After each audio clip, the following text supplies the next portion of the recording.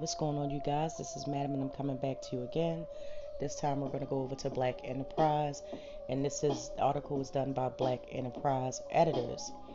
It says Gladys Knight's son, uh, Shanga Hankerson, sentenced to prison, must pay $1 million for chicken and waffle restaurant taxes.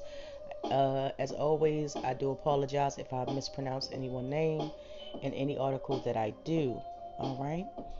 After years of dragging his legendary mom's name through the mud over shady business practices, Shanga Hankerson, the son of soul singer Gladys Knight, is heading to federal prison.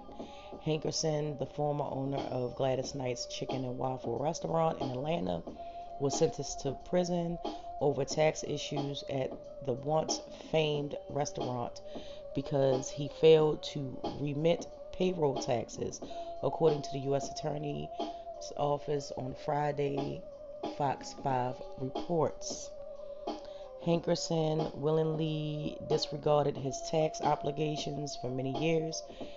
Acting U.S. Attorney Kirk Exkine said in an email statement to the AGC payroll tax fund social insurance programs, including Social Security, Medicare, and are a large source of revenue for the federal government. Employees who failed to comply with their legal obligations were held accountable. According to the report, 45-year-old Hankerson will serve 2 years in prison, 1 year supervised release, and he will also have to pay back restitution of $1,039,310.65 for failing to remit taxes from 2012 to 2016. Back on July 21st, Hankerson pled guilty to the AGC reports. Although Hankerson used his famous mother's name and likeness to promote the business, according to information presented in court, he was the sole business owner of the establishment that he started in 1997. He ultimately opened locations in northern Georgia and Washington, D.C. While ownership of a well-known restaurant in our community has its perks, it also comes with great responsibility, said IRS Criminal Investigator Special Agent in Charge James E. Dorsey in a statement. Paying taxes is a way to give back to the community, but unfortunately Hankerson chose to use those funds for other means. The sentencing emphasizes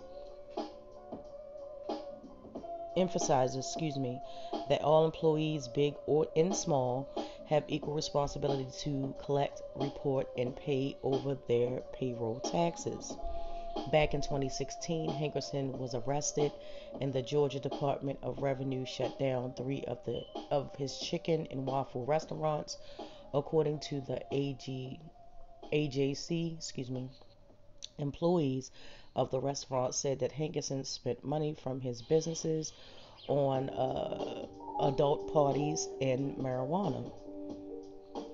The chicken and waffle businesses have been a point of contention and concern for Gladys Knight, who ultimately had to sue her son to remove her name and likeness from his businesses. Okay? And this is just a short story. Very tragic, sad. First and foremost, Gladys Knight, legendary singer who's made countless of hit records, toured the world, most notably known for her group at the time, which was Gladys Knight and the Pimps. For her son to use her name to defame her character is beyond me, but I mean, everybody has their own choices, it's just really sad and tragic that she had to sue her own son, which I'm pretty sure, and assuming that it was not an easy task for her, being as that is a family member, also her son. So I'm glad that she was not brought up on anything, even though it was his sole business and it did bear her name.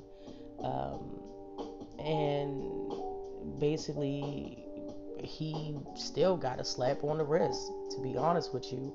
Um, you know, whatever the case is. But as always, I would definitely like you guys to come down in the comments. Let me know how you feel about this. Tell me your favorite Gladys Knight song. Mine is Midnight Train to Georgia. One of my favorite songs of her. And also, Neither One of Us Wants to Say Goodbye. Classic hits that still to this day holds very much weight in the music community and in other people's lives. Um, you know, back when music was feel good music, real music, to be more honest and frank with you. But nevertheless, as always, you guys, I will catch up with you in the next video. Take care.